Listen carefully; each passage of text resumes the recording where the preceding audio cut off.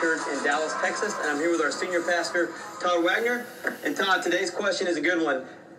Can you lose your salvation? Well, this is going to be real truth real quick. No. All right, that's it. Thank you so much for joining me with Real Truth. So you have this pastor's answer to the question, can a Christian lose their salvation? Well, we're going to analyze what Pastor, as he is, Wagner here has to say about this issue. We'll play the whole thing. We're going to go through the video. It's a short little video, and we're going to listen to the biblical arguments that he makes, and we're going to analyze them and see where his error is. I'm going to tell you about him in just a second. Now, I'm going to say why we do this, of course. These are important issues. We want to know, of course, friends, what is the teaching that comes from the New Testament? What does the Bible have to say about a Christian's salvation? You know, this is called many things. Eternal security, it's called perseverance of the saints, preservation of the saints. It's called once saved, always saved, the impossibility of apostasy. Well, we're going to take a look at this. Now, this is a video that I just came across randomly, but this, I know and I've found out that this church, I think it's called the Watermark Church in Dallas, Texas, is a pretty popular church. And so we want to review what this pastor has to say. And I'm going to tell you why. Is it to demean him? Of course not. It is for the sake of truth. It is to, oh, friends, there's so much error out there, and I want the truth to be known. And it's not to say that this pastor doesn't, but he doesn't have the truth, his intentions notwithstanding. But I want you to know the truth. Once saved, always saved is the original lie. You know, the very first lie ever told by the devil in the garden was, now keep in mind that God had said, if you eat of the tree, you shall die. And what did the devil say? The devil said, you shall not surely die. Well, that's what once saved, always saved is. And when it comes from teachers and preachers like Charles Stanley, it's even more dangerous, who say you could actually, even if you fall back into sin, and even if you were to die that way, that you would actually still be saved. Now, let me tell you this, Calvinist, and if you know me, you know that I disagree with Calvinistic theology. It is not biblical. It cannot be harmonized with what the New Testament teaches. But you know what? Calvinists, they have a lot more ground to have this position than someone like Charles Stanley. At least the Calvinists say that someone truly saved, regenerated, is not going to go back into sin, can't. Their nature won't allow it. But you have Baptist theologians like Charles Stanley that just have this, and I have a video about Charles Stanley, you could check that out, where I'm doing the same thing. Says that even if you fall back into sin, you're still going to be saved. You might have a miserable life, so on and so forth. But anyway, I don't want to get into Charles Stanley right now. But let's talk about this pastor. Todd Wagner is his name. He is the senior pastor, he's called, and he's the founder of Watermark Church in Dallas, Texas. You know, when I listen to him, I say it like this, when I listen to him, I hear what the average Joe pastor and teacher is going to say. And so I thought, this is very good to listen to him, and because you're going to get a feel for what generally other preachers and teachers are going to say, and we're going to interact, see the error of what he has to say. Now, friends, I want to tell you something. The reason I like to do these things is because I know there are a lot of Christians out there, and they want to see these truths. You know, people that even realize that, yes, a Christian can lose their salvation if they continue into sin, if they go back into sin. But I know there's a lot out there, even though they hold that position, and they listen to preachers like we who teach this biblical teaching that you can go back into sin. And it's like, it sounds good, it looks biblical to me, but you know what? They want to see these things actually put up against real-world opponents of this teaching, such as this gentleman here. And when I say opponent, I just mean a preacher, a teacher that teaches the opposite of this position, that a Christian can go back into sin. And we'll get into the scriptures. We'll get into the text here in just a little bit, but we're going to listen to what he has to say. And so, at this time, that's what we're going to do. I want to pull up that video once again. Let's listen. All right, let's give it. This is not Todd's take. We've always said if it's not in the Word, forget what you heard. So let's give biblical reasons for why I just said. First of all, when somebody says, can I lose my salvation? That's really more a question about your shepherd than it is you as a sheep. In other words, if Jesus is the one, and he is, by the way, that said, my sheep hear my voice, and I know them, and they follow me, it says that I give eternal life to them. He gives it to them. It says they will never perish, and no one will snatch them out of my hand. In fact, in the very next verse, John 10:28, it says the Father will keep them, and no one will take them out of the Father's hand. Okay, we're going to back it up a little bit when we listen to it again.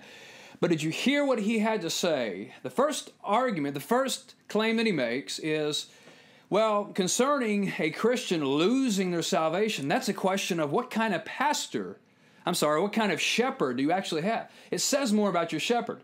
Now, if you don't understand what he's saying that, this is the implication here. If a Christian can actually end up lost once again in his sins and end up dying and going to a devil's hell, that doesn't say something good about the shepherd. What kind of shepherd is that? So that's basically his argument. In other words, if Jesus is really a good quality shepherd, he's not going to allow his sheep to get lost. That would be bad. That would make him a bad shepherd. So what does the Bible have to say about that? Now, there's two things we need to look at. Think about the argument here for a second. Now, the second thing we're going to look at is the actual biblical error of that argument. But here's the first thing I want to say. Is this gentleman going to be consistent? So he's saying, if once you're his people saved and you go back into a state of sin, if you lose faith or you rebel against Christ and you go back into the world and thus are not saved anymore, then that makes him a bad shepherd. Okay, now, is Mr. Wagner actually going to be consistent? Well, let's take a look. What I have here, we're going to go to the scriptures. Let me pull this up. Actually, let's go to Psalm 80. Here's what this psalm has to say.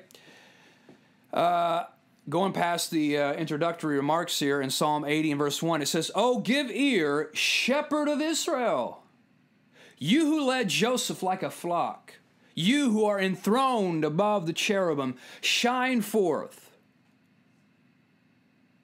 Now, notice verse 4. Well, let me just go on.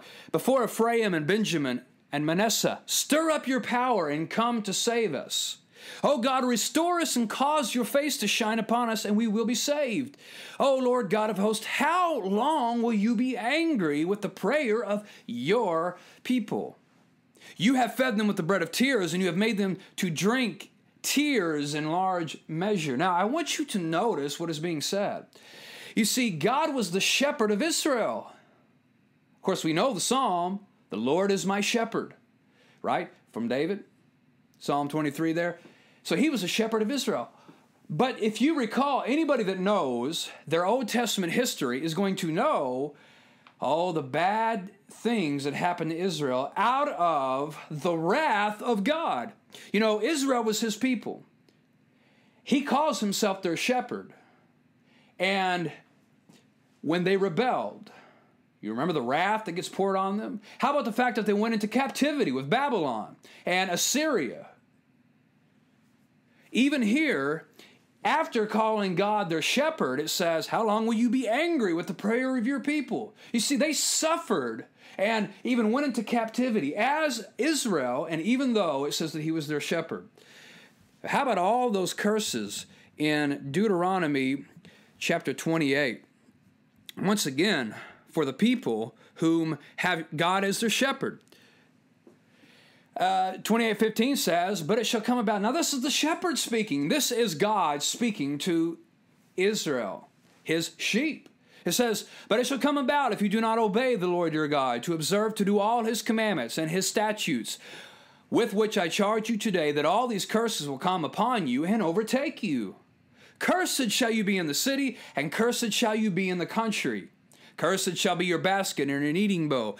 Cursed or cursed. Cursed shall be the offspring of your body and the produce of your ground, the increase of your herd and the young of your flock. It goes on. Look, some of these curses. Now, these are some pretty horrible things if you read through chapter 28.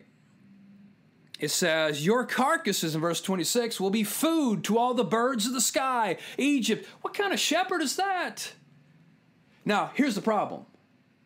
First thing I mention is, would Mr. Wagner be consistent? Because in the Old Testament, God is a shepherd, and look at the bad things that happen to his people. And you read throughout the book. Now, this leads us into the second thing I want to say is, the problem with this is, you see, in the Bible, friends, the shepherd analogy, sheep and shepherd, is only one aspect. Maybe you can get a couple of aspects from one analogy, but that doesn't cover everything about the relationship between God and his people. You see, the problem with Mr. Wagner is he's using one analogy, one metaphor or relationship that the Bible speaks of in the terms of shepherd and sheep, and he's taking that beyond what it was meant to do. You know, in the temptation of Jesus in the wilderness, the devil did the same thing. I'm not calling Mr. Wagner here the devil. That's not my point. I think he means all good. But the point is, Jesus said, if you throw yourself off here, and he quoted Scripture and says, the angels will keep charge over you, lest you dash your foot against the stone. In other words, throw yourself off and see if that's going to happen. And Jesus says, it is written again, you shall not tempt the Lord thy God. You see, the problem is, what the devil did is, he had some truth, but he did not apply other truth that would have limited that or would have shed more light on that. See, that's what he's doing. He's saying, well, he's your shepherd. And if Christians, once saved, can become lost again, that makes him a bad shepherd. No, you see, because there's other relationship aspects than just a sheep shepherd. That's one figurative relationship in the Bible. See, here's the other thing. Jesus is Lord and sovereign.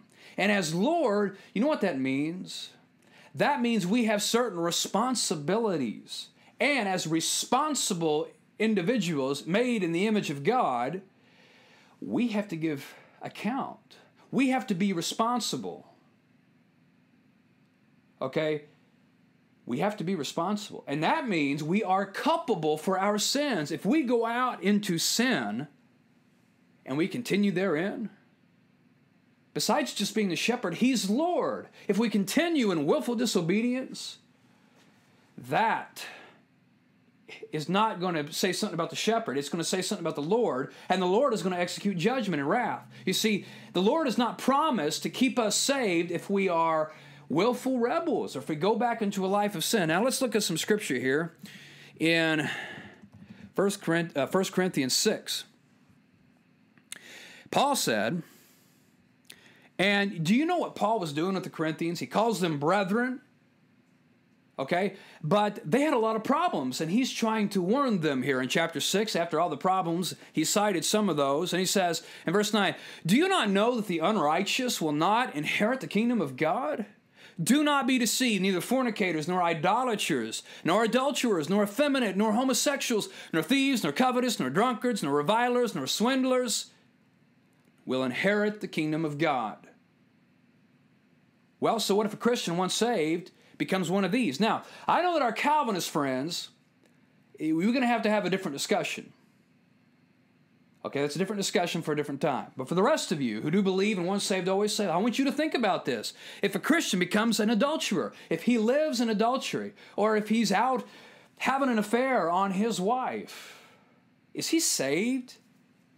You know, Charles Stanley would say that he is. Go check out this other video that I have. Now, at the time that this video is posted, I won't have that yet, but I will post it shortly thereafter.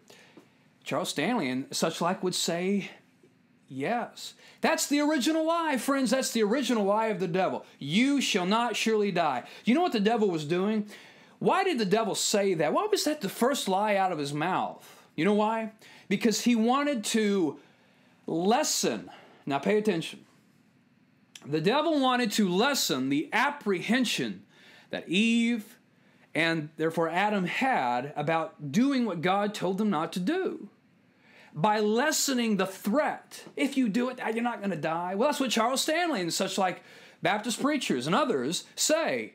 Well, it's not going to be good. You might feel guilty. You might be miserable. You might lose some of your reward in heaven, but you'll still get there. Friends, that's the original lie.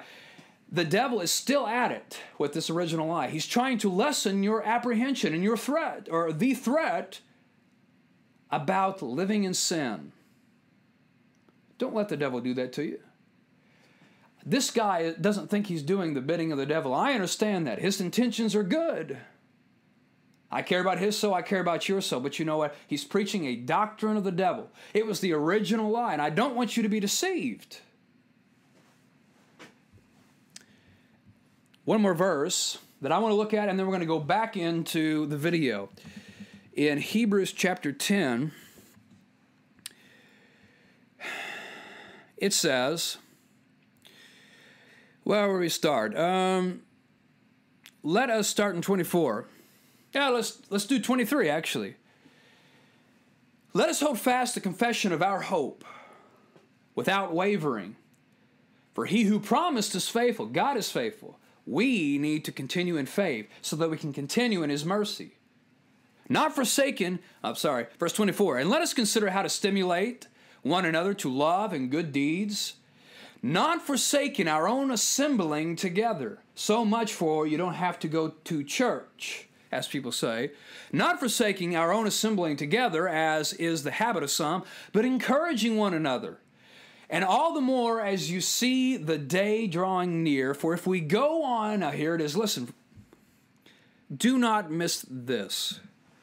For if we go on sinning willfully after receiving the knowledge of the truth, there no longer remains a sacrifice for sins, but a terrifying expectation of judgment, the fury of a fire which will consume the adversaries.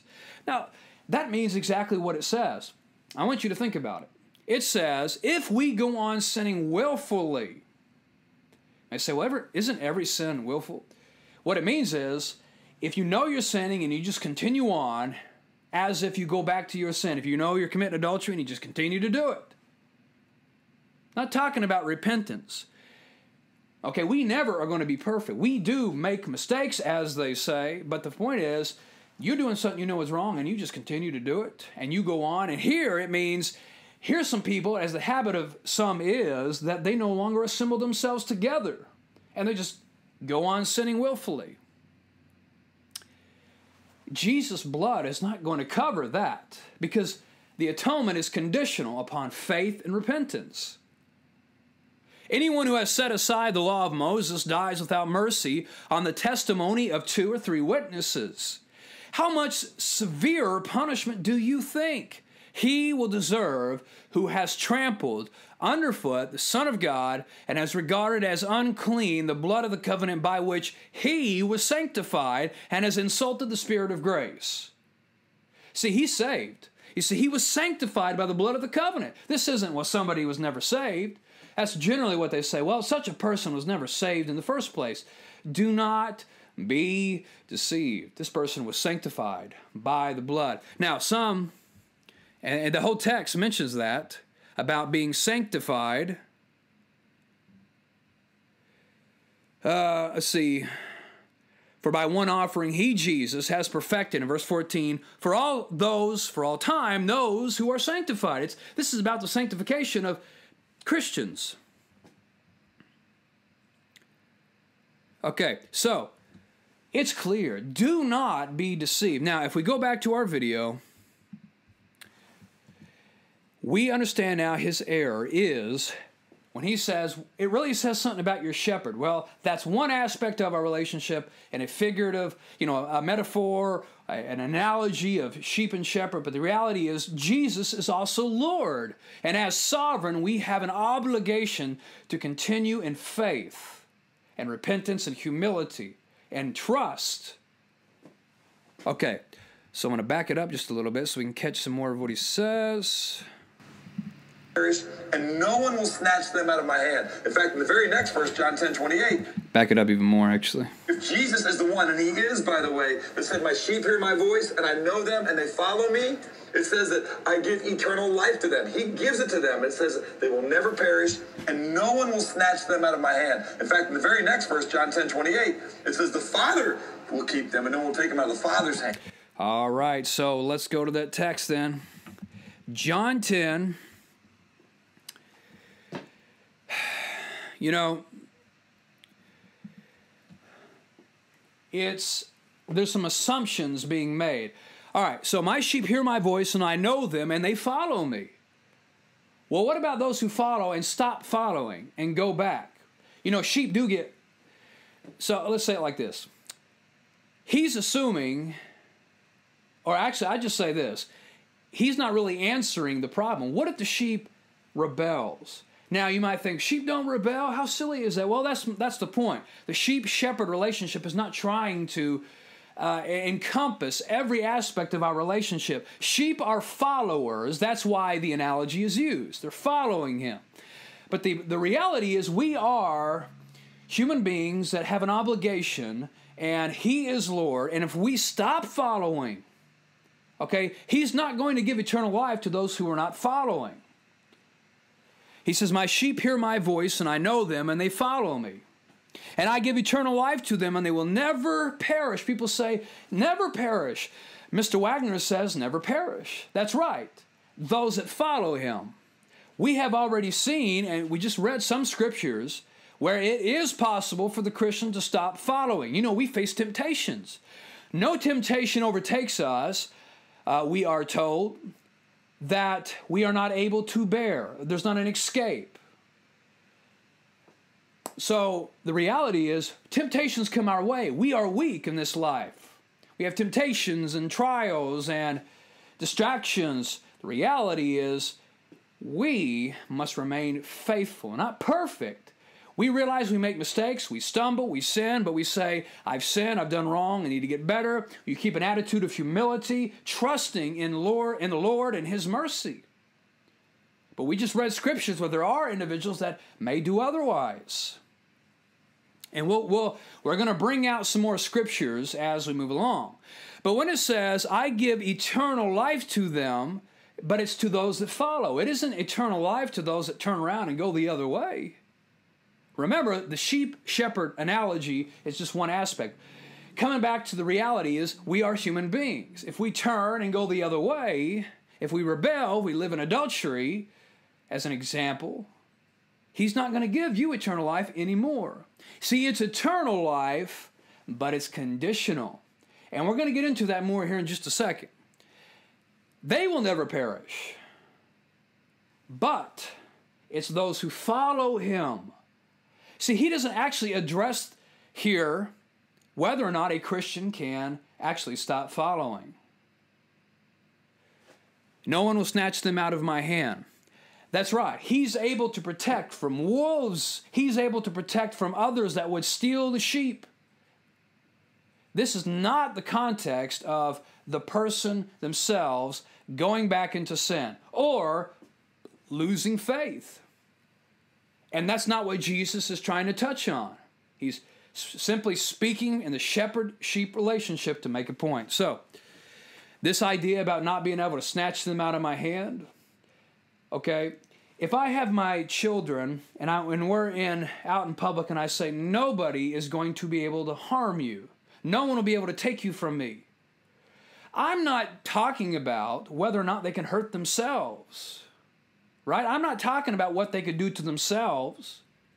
Okay, if a country opens up its borders to refugees, and its motto or its policy is, come in here, we will protect you. Nobody will be able to force you out of here. Nobody will be able to take you back. Nobody's going to come in here and seize you.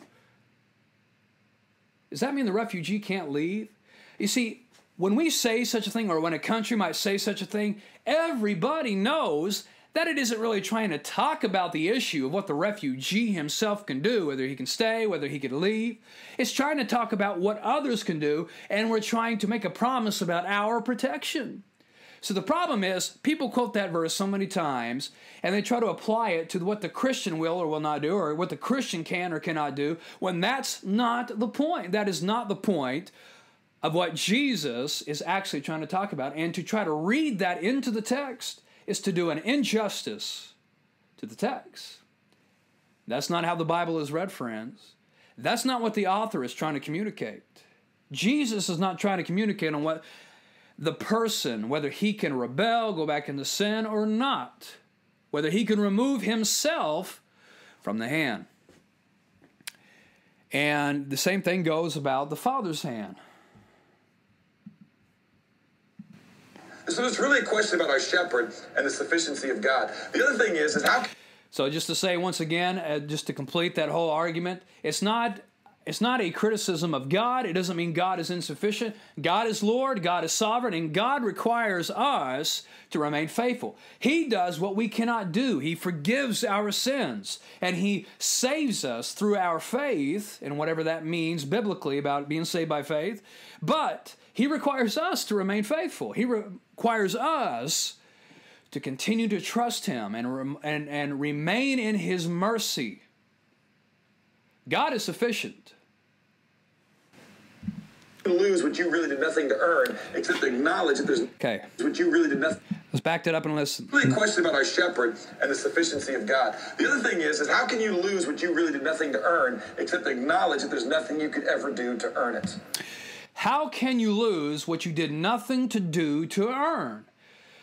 Okay, Mr. Wagner. I'm sure Mr. Wagner probably will never see this video, but let me talk to him nonetheless. Mr. Wagner, sir, you are missing the point.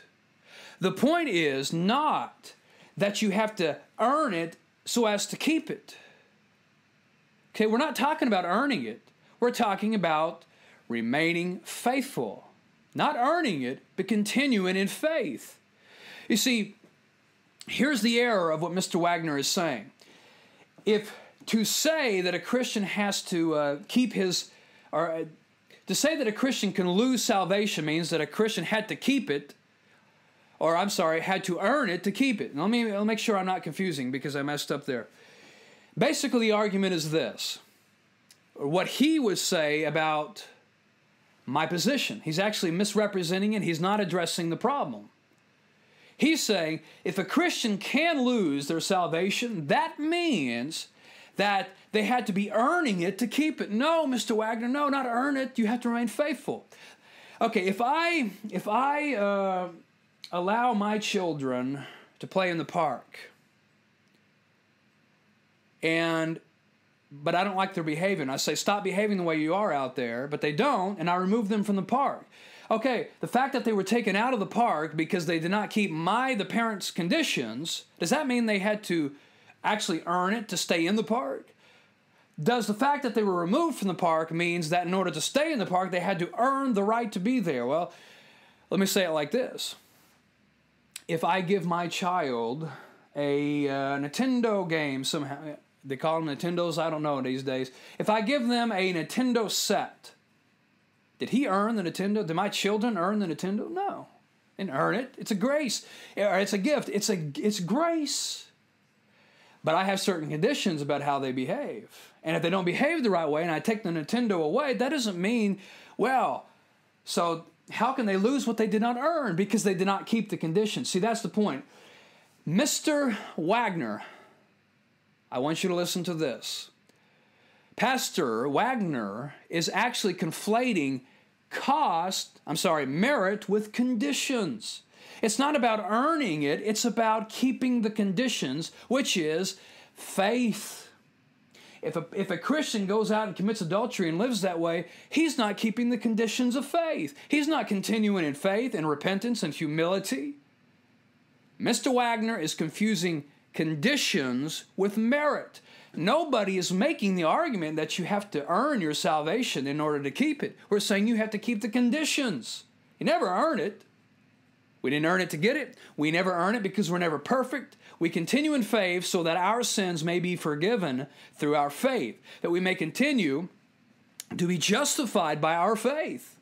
But we never earn it. That's not the argument. Christian doesn't have to earn it to keep it. He has to remain in the condition of faith and repentance, humility, trusting in the mercy of the Lord. He's confusing mercy. He's confusing merit with conditions. All right?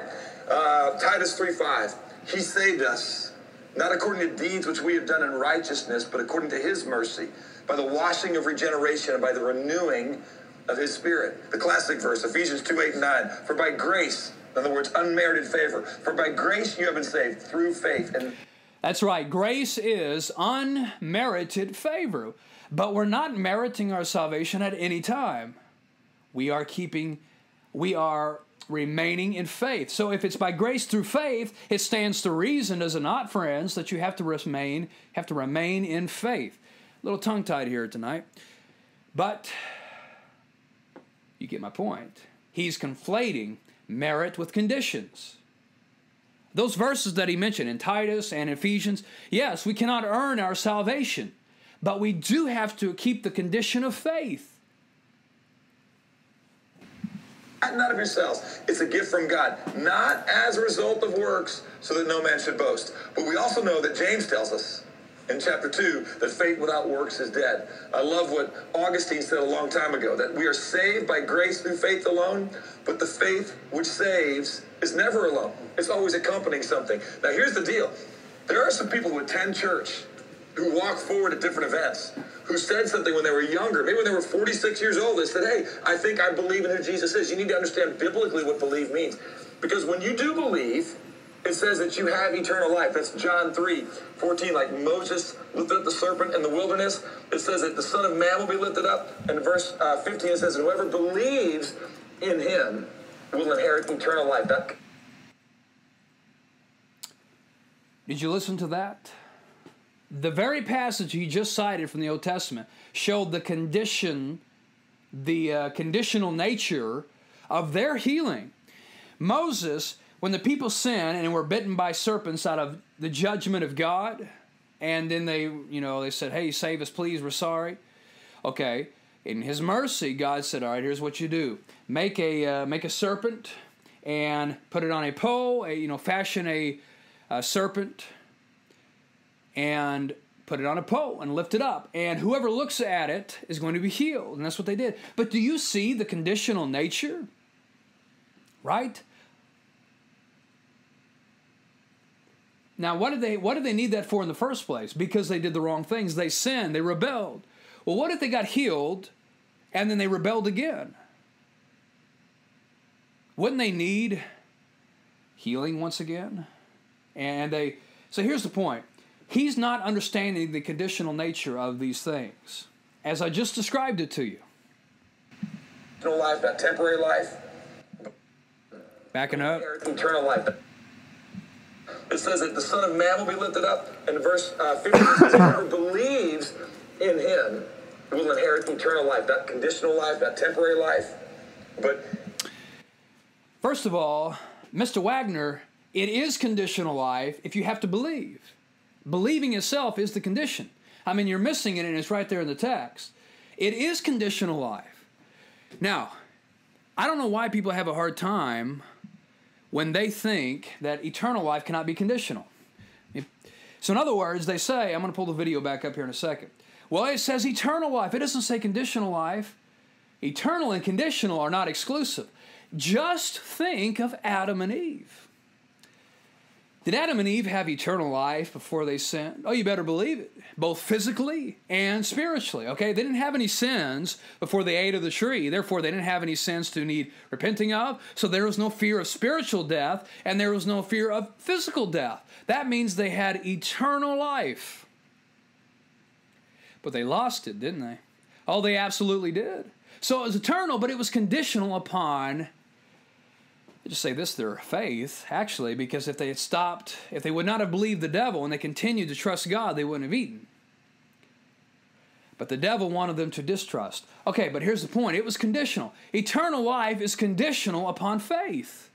So the point is, right there in the text that he read, Mr. Wagner misses the whole point. It is conditional life. It's eternal life that's conditional upon believing.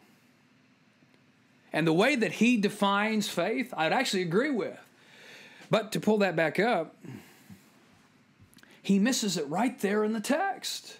Now, he also says not temporal life. That's something that nobody ever said. Nobody ever argued that Jesus gives temporal life. What we say is he gives eternal life, but he gives it conditionally. Friends, we have to make sure that we're understanding. People are always making these kinds of errors. Jesus doesn't give temporal life. People tell me all the time, no, that's right. Nobody ever said that he did. He gives eternal life, friends, but he gives it conditionally. Make sure we are not deceived. Eternal life. They will have eternal life. But the word believe implies trust, faith, execution, relationship. It doesn't mean that you just have... Now, I would actually agree with that. Faith means trust, faith, execution, relationship. That's absolutely true. So if you're believing, but at some point you get tempted and you give in and you stop repenting and you stop trusting, you stop having a relationship, if you will, as it says there, well, what would that mean then? You see, even the way he describes faith shows the conditional nature of our salvation. Word information. It's not just knowledge. It doesn't even mean you agree with knowledge and you assent that it's true. It has to do with trust. Jesus says there's going to be some people that look like they have a relationship with him that he's going to say, depart from me, I never knew you. Let me read this. I keep flipping back and forth here as I'm not looking. In Matthew 7, Jesus says, not everyone who says to me, Lord, Lord, will enter the kingdom of heaven, but he who does the will of my Father. Now, if you look at that text, what about those who stop doing the will of the Father? See, these texts are not actually helping him. They're actually showing the conditional nature of salvation. You have to be doing the will of the Father. That does not mean you have to be perfect. We're not going to be perfect. Let's face it, right? What it means is the will of the Father is that you continue in faith, trusting in his mercy, repenting when you sin, acknowledging it, growing as 2 Peter chapter 1 teaches. Growing as a Christian. Getting better and better. That's the will of the Father. The will of the Father is not going out, living a life of sin, right? Becoming an atheist perhaps because you become deceived and enter into some foolishness, right? Who is in heaven will enter. That doesn't mean you're saved by what you do. It just means if you're saved. Again. I didn't even understand what that really meant. But the faith which saves is never alone. It's not dead, ineffective. And so some of those folks are even going to do miraculous signs and do things. God's going to use them. Judas cast out demons, but he was the son of perdition, John 17 tells us. He was a devil from the beginning earlier in John. Okay? We're saved because of a relationship with Jesus Christ alone. But a relationship with Jesus Christ has with it a regenerated life where the Holy Spirit indwells you. Okay? And saints persevere. We are eternally secure if we're Christ's sheep. But Christ's sheep. We are eternally secure if we're Christ's sheep. You want to know what the Bible actually says about being secure? Do you want to know? He actually said the word persevere. I'm going to see. Let's read that again, or rather listen. Persevere. We created life where the Holy Spirit indwells you. Okay? Now, I'm not touching on absolutely everything that he says, and some things I don't even agree with, but they're not all that important right now. And saints persevere. We are eternally secure. Saints persevere. What does the Bible actually say about persevering? Well, let's take a look. Let's go to 2 Peter. Now, I'm going to read this. It's kind of long. Well, it ain't too long. Seeing that his divine power has granted to us everything pertaining to life and godliness through the true knowledge of him who called us by his own glory and excellence. For by these he has granted to us precious and magnificent promises, so that by them you may become partakers of the divine nature, having escaped the corruption that is in the world by lust. Now, for this very reason also, applying all diligence in your faith, he's assuming his readers have faith, supply moral excellence. and in your moral excellence, knowledge. This is that growth that I just spoke about earlier. You have to grow as a Christian. Your faith, you have to continue to study and put into practice things that you read. And you'll sin. You say, I shouldn't have done that. You learn better. You repent. You keep your humility, and you keep growing and growing, and you get better and better. Okay, so you supply moral excellence, and in your moral excellence, knowledge. And in your knowledge, self-control. And in your self-control, perseverance. There's that word. You know how saints persevere as they're continually growing and adding to their faith and their virtues by the grace of God, by the study of His Scriptures and putting it into practice. And in your perseverance, godliness, and in your godliness, brotherly kindness, and in your brotherly kindness, love. All right. Now, we just read that. Now, Mr. Wagner said, saints persevere. Peter just talked about perseverance. The growing Christian. Now, what does he say in verse 8?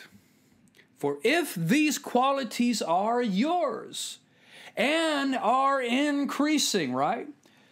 They render you neither useless nor unfruitful in the true knowledge of our Lord Jesus Christ. For he who lacks these qualities is blind or short-sighted, having forgotten his purification from his former sins. This isn't somebody, in other words, the man who lacks these, not necessarily somebody who was never saved. Because once again, that's what they always like to say, well, if a person lacks these and doesn't increase, never was saved. No, friends, do not be deceived. I care about your souls. I don't want you to be deceived. Because this person has forgotten his purification from his former sins. It's the Christian who's not increasing, who doesn't add these qualities to himself. Notice this. Therefore, brethren, be all the more diligent and make certain about his calling and choosing you. For as long as you practice these things, you will never stumble. It stands to reason, my friends, that if you do not add these qualities, if you do not have diligence in your calling, to grow as a Christian, bettering yourself each and every day for the rest of your life as a Christian, and making your calling certain, what does it mean, friends? You will stumble. For in this way the entrance into the eternal kingdom of our Lord and Savior Jesus Christ will be abundantly supplied to you. But what does he say? If these qualities are yours, what if they're not? And since he says, having, in verse 9, forgotten his purification from his former sins, that means someone who has been purified from their former sins may, if they're not diligent, not have these qualities and get worse and worse. That's how the saint perseveres. This is what the Bible teaches, not what Mr. Wagner is actually teaching. Do not let preachers and teachers fool you. Do not give in to the original lie in modern day. You shall not surely die. That is the devil's lie in the beginning. Let's see if there was more. Christ's sheep. But Christ's sheep, as a rule, bear fruit in keeping with repentance. Watch this. One last thing. Great verse. Jude 24. Now to him who is able to keep us from stumbling and to make you stand in his glorious presence without fault and with great joy. That's who we give honor to. Now, yes, that verse, to him who is able to keep you from stumbling. But is it unconditional? You see, Mr. Wagner is assuming that it is unconditional. He's going to keep you, God is going to keep you from stumbling unconditionally. No, that's not right. He's going to keep you from stumbling. We just read about stumbling in this verse. There's the word right there. It's in verse 10. For as long as you practice these things, you will never stumble. You see, God has given us all things. He's given us the knowledge. He's forgiven of our sins, forgiven us of our sins. And if we do these things in humility, this isn't perfection. This is someone who's growing. If you're perfect, you stop growing. We never become perfect. If we're always growing and becoming better Christians, that's what faith is. That's perseverance. We read it in the text. That's the Christian that will never stumble. God is able to make you stumble God is able to keep you from stumbling. I'm fumbling all over my words tonight. It's been a long day. But my point is this. Mr. Wagner is assuming that God will keep you from stumbling unconditionally, but that's not the truth. He's able to keep you from stumbling through the teaching of the New Testament, by forgiveness in your faith, by repentance and humility, the things that we read about in the New Testament. And as you read in 2 Peter, friends, it is conditional, absolutely. What Mr. Wagner is preaching is wrong. It is unbiblical. And you know, at the beginning of his video, he said, if it's not in the Word, forget what you heard. You know what you should forget? What Mr. Wagner has taught you. I don't want you to forget the errors, though. Understand why what he has said is wrong. That's what I've been trying to point out. Let's finish this video here. Lose your salvation? How about this? Romans 8, 38 through 39. For I am convinced that neither death, nor life, nor angels, nor principalities, nor things to come, nor powers, nor height, nor depth, nor any other created thing. I'm a created thing. So if it's given to me by Jesus, a created thing can't lose it. All right? And so that is that the point of Paul in Romans chapter 8? This is a popularly cited passage about once saved, always saved, how a Christian cannot lose their salvation. Nothing can separate us from the love of Christ. And as he says here, nor any other created thing, it says, and he says, I'm a created thing. Is that what Paul is trying to teach? If you read the context, friends, context is king. Context teaches that in our trials and persecutions, if we continue in our faith, we have a promise of salvation. But it is conditional. We've been reading that. Now, when he says, I'm a created thing, once again, this is reading somebody's theology into the text, and that's an abuse of the text. This is what I talked about in the very beginning. Now, if a country tells a refugee nothing will, no other country, no other person can force you out. Well, I use that one. Actually, let me say this. If a teacher in her classroom finds out that other students have been bullying and picking on and messing with some student, and she puts a stop to it, and she tells this kid, she says, listen, I'm not going to let any other student mess with you. No student is going to do you harm again. What if the student says, oh, wait a minute, I'm a student, so I can't do myself harm? Now you say, well, that's silly, okay? Well, friends, that's the point. We understand what a person is trying to communicate by what they're saying. What Paul is saying is that no other force is going to get between you and God. That doesn't mean nor imply that you can't become a rebel, that you can't become an adulterer, that you can't give in to temptation, that you can't stop repenting and humbling yourself at the cross of Christ and saying, I did wrong, please forgive me. That doesn't mean you can't stop doing that. That's not the point of Paul's text. And it is misusing what the Bible is saying to say such a thing. Mr. Wagner is wrong. He's putting his theology into the text. He's making Paul say something that Paul is not trying to communicate. You go back to Romans 6. And we will end on this note. Romans 6, comes before Romans 8. And my point there is, you've learned just the opposite of what Mr. Wagner is teaching before you ever get to Romans chapter 8. And so, it says this. Verse 12 says, therefore do not let sin reign in your mortal body so that you obey it in its lust. What if you do? And do not go on presenting the members of your body to sin as instruments of unrighteousness, but present yourselves to God as those alive from the dead, and your members as instruments of righteousness to God. For sin shall not be master over you, for you are not under law, but under grace. But what did it say? What does it goes on to say? He just gave that warning. He gave that commandment. And then he says in verse 16, do you not know that when you present yourselves to someone as slaves for obedience, you are slaves of the one whom you obey, either of sin resulting in death or of obedience resulting in righteousness? So if you obey sin, what does Paul say is going to happen? You're going to die. Well, if you're a Christian, that means you're going to die again. You're going to die spiritually once again by presenting yourselves as a slave of sin, which he said up here, do not let sin reign in your mortal body. Well, doesn't Paul know? If Mr. Wagner was correct, Paul, of all people, should surely know that that's not possible. Because if it means dying spiritually, which he just said it did in verse 16, that means he surely couldn't do it. But as Mr. Stanley, Charles Stanley would say, yeah, he could do it. He can go on and live a life of sin, but he'd still be saved. Well, that's not what Paul teaches.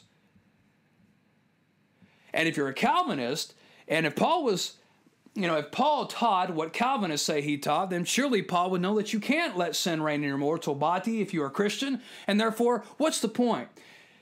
But I'm not going to get into Calvinism, and I think that will be the end of what I have to say. Friends, do not believe the modern version of the original lie. You shall die if you live a life of sin. You don't have to earn it. You just have to continue in the condition of faith. I really hope that this has been a benefit from you. I'm not trying to demean anybody. I'm trying to present the truth. What Mr. Wagner and such like preachers teach, once saved, always saved, is false. It is unbiblical. Do not be deceived. Friends, contact me for any questions, further comments. I appreciate you listening. Thank you and God bless.